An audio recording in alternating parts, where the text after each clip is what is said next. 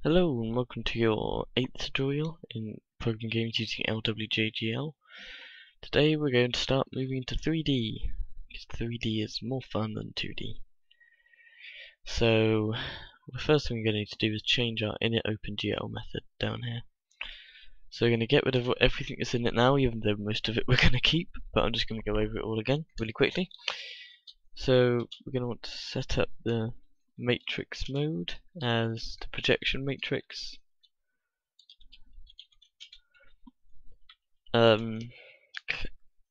Clear the matrix like we always do, and then we're going to want to use a GLU class, which is something that you'll have to import differently. I'm just going to check that this has imported itself. Yep, java.util.glu.glu. GLU is just, I don't know why this was never included in the OpenGL wrapper, but who knows. I know GLU and OpenGL have different library aspects in C++, but other than that, I'm stumped. So this, as you can already tell, is going to be our field of view. I don't know why it says field of view Y, because it's not actually, well, it kind of is your field of view along the Y-axis, but we'll get into that later. Well, we won't, but let's make that 75. In games, you would usually have it like 90, but, well, PC games you'd usually have it at 90, but we're going to keep this different. So we're then going to want to do width divided by height for the aspect ratio, but we want to make sure that we cast them to floats, otherwise we're not going to get decimals, and that will come up with some very weird things. The Z near is basically how near objects get killed off, so we can't. So it's easier if I explain the kind of far one. We can't have objects rendering forever, so that big number that I just typed in there is how the maximum distance we can see. This small number is the minimum distance we can see, kind of thing. So yeah, to set 1 to small, really small, and 1 to really big is generally what you do there. And then we're going to want to recall the geometrics mode just like normal, but we're going to want to call the GL model view matrix this time. And I think that's about it for now. There'll be depth testing that we'll need to get into later, but that's not so important now.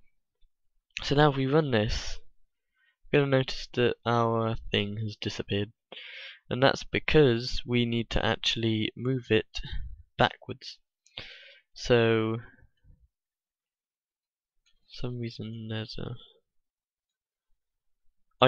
it's been a long while since I've done these tutorials. I don't know why a lot of things are where they are.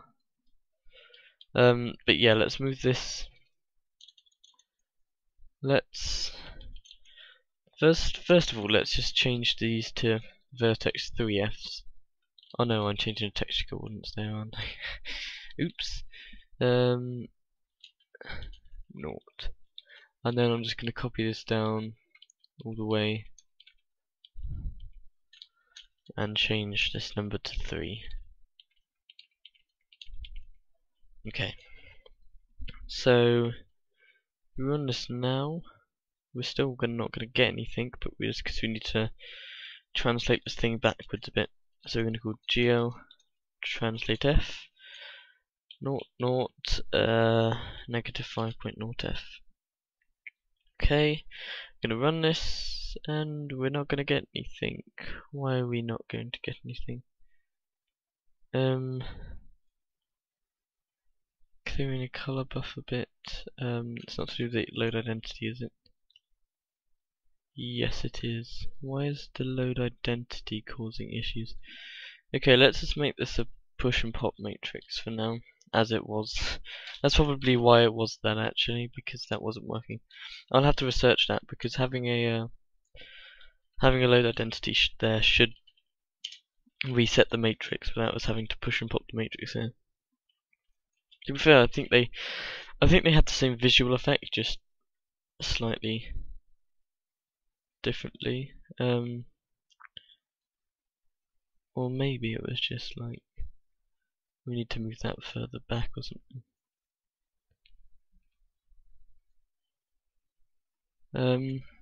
Yep. So that's really far from the distance. Let's try putting a... I'm sorry that I'm just kind of like exploring. Where am I going? Let's put the GL load identity there. And we'll put that there, and we should be good to go. Yep, there we go. Okay. So now that's actually rendered in 3D space, and we need to re-enable textures. Forgot that. So the cool thing is that this texture is going to be fully compatible with our 3D scene. So it will render onto this cube thing. It's upside down, but oh well. Why is it upside down?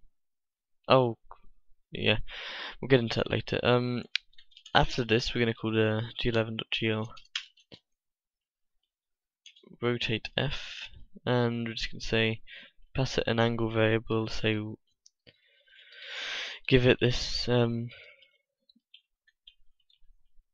then we're going to rotate it along all the angles. I'm going to float angle. Oops, put that there. Angle plus plus. Okay, and if we run this now, we're going to see that this thing is going to rotate around in a kind of 3D space, which is really cool. And that's what we want to see. So we've got the basic kind of setup for 3D going now. And I think that's just about it for this tutorial. So I'll see you next time.